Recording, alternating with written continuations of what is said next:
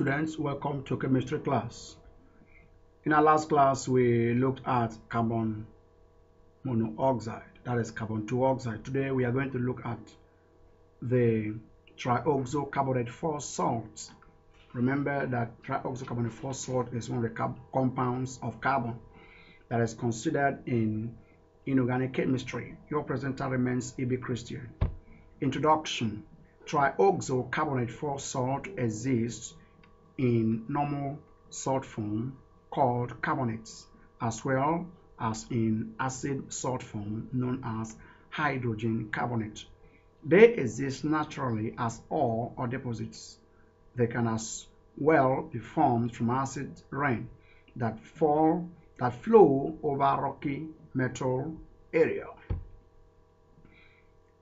The interaction of acid rain H2CO3 with free metallic oxides or dissolved salt leads to the formation of carbonate salts, as the equation below illustrates. So when acid rain, this formula for the acid rain, combines with metal like sodium atom, this sodium combined with the acid, it gives you sodium carbonate and hydrogen gas liberated. So that's one of the ways of forming the carbonates. Then potassium oxide is another example of metallic oxide that combines with the acid rain to give you potassium carbonate in water. Then magnesium sulfates combine with the acid rain to give you magnesium carbonate and sulfuric acid. Let's look at the soluble and the insoluble carbonates. The carbonate salt of sodium, potassium, and ammonium are soluble. Example is sodium carbonate. As you can see here, this is formula for sodium carbonates, this formula for potassium carbonates, and this is the formula for ammonium carbonates. This can also be called sodium trioxocarbonate 4, this is potassium trioxocarbonate 4, and this is ammonium trioxocarbonate 4. Good. Now, the carbonate of calcium, magnesium, aluminium, zinc, copper, silver, lead are insoluble. So these are their respective formulas.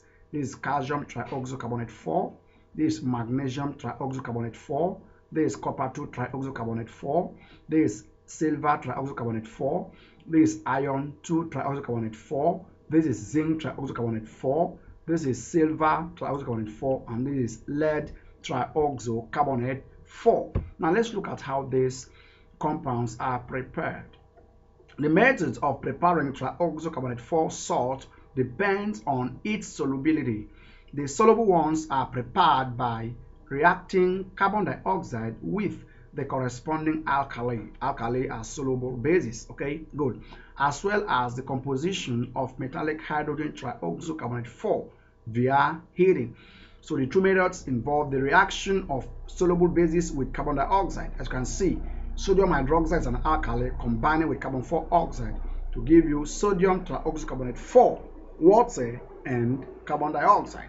So that's one of the methods of preparing the compounds in the laboratory. Another way is the composition of sodium hydrogen trioxocarbonate 4. That gives you sodium trioxocarbonate 4, water, and carbon dioxide. So it's either by combination with carbon dioxide or by the composition of this acidic salt. Good. Now, the insoluble ones are prepared by double decomposition reaction, where metallic carbonates or metallic hydrogen carbonate react with the corresponding salt solution. Good example is calcium chloride reacting with sodium trioxocarbonate 4 to give you calcium carbonates and then sodium chloride. You can also see it here where calcium chloride combines with sodium hydrogen trioxocarbonate 4 to give you calcium trioxocarbonate 4 and then 2 molecules of sodium chloride, water, and carbon dioxide. Okay, now let's look at the solubility of trioxocarbonate 4. Most trioxocarbonate 4 salts are insoluble, but the soluble ones, that is sodium, potassium, and ammonium, dissolves in water to yield hydroxides. So as you can see here, this is sodium trioxocarbonate 4. It's soluble in water, so it dissolves in water to give you sodium hydroxide and trioxocarbonate 4 acid. This is potassium trioxocarbonate 4. It's soluble in water. dissolving in 2 molecules of water to give you potassium hydroxide and trioxocarbonate 4 acid. Then this is ammonium trioxocarbonate 4. It's also soluble. It dissolves in water to give you ammonium hydroxide and then trioxocarbonate 4 acid. All right, good. Now let's look at the action of heat on the salts. All trioxocarbonate 4 salt decomposes to liberate carbon 4 oxide, that is CO2, with exemption of sodium, potassium, and barium carbonate. That means it is only potassium, sodium, and barium carbonate that do not decompose on heating. Every other one decompose on heating to give you carbon 4 oxide. Okay, good. Now the carbonates of calcium, this calcium, Ca, calcium, Mg, magnesium, Zn, zinc, Fe, iron, Pb, lead, Cu, copper. So the carbonate of these metals decomposes on heating to form carbon 4 oxide and corresponding oxides, while silver carbonates decomposes to give metallic silver and carbon 4 oxide. It's important to note that aluminum carbonate does not exist. So you can see in this reaction now that zinc trioxocarbonate 4 will decompose on heating to give you zinc oxide and carbon 4 oxide. Now silver carbonate decomposes on heating to give you silver metal, carbon 4 oxide, and oxygen.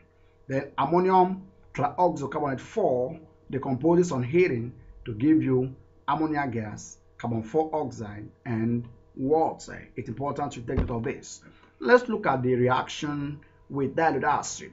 All trioxocarbonate 4 salts react with dilute acid to form carbon 4 oxide, water, and salt. And you can see all the equations there. This is sodium carbonate reacting with tetraoxosulfate 6 acid to give you sodium tetraoxosulfate 6, water, and carbon dioxide. Same thing with here, zinc carbonate with hydrochloric acid to give you zinc chloride, water, and carbon dioxide. Same thing with calcium trioxocarbonate 4 with hydrogen chloride to give you calcium chloride, water, and carbon dioxide. Lead, this is a silver carbonate with trioxonitrate 5 acid to give you silver nitrate, water, and carbon dioxide. Now let's give attention to hydrogen trioxocarbonate 4. This is the salt formed when metal of ammonium radical replaces, when metal or ammonium radical rather replaces one of the 2 hydrogen atoms in the trioxocarbonate 4 molecule. They are soluble in water. Calcium hydrogen trioxocarbonate 4 is responsible for temporal hardness of water.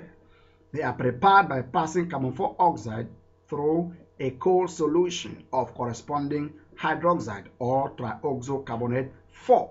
So as you can see in this reaction now, this is sodium hydroxide reacting with carbon dioxide to give you sodium hydrogen trioxocarbonate 4. You can see this also 2 molecules of calcium trioxocarbonate 4 combined with carbon 4 oxide and water to give you calcium hydrogen trioxocarbonate 4. Finally, all hydrogen trioxocarbonate 4 decomposes readily on heating to yield carbon 4 oxide like CO2, water, and trioxocarbonate 4 salt. As you can see in the reaction, when you heat calcium hydrogen trioxocarbonate 4, it decomposes to give you calcium carbonate, water, and carbon dioxide. When you heat calcium hydrogen trioxocarbonate 4, this is potassium, sorry, K is potassium. So when you heat potassium hydrogen trioxocarbonate 4, it gives you potassium carbonate plus water and carbon dioxide. If you heat zinc hydrogen carbonate, it gives you zinc carbonate, water, and carbon dioxide.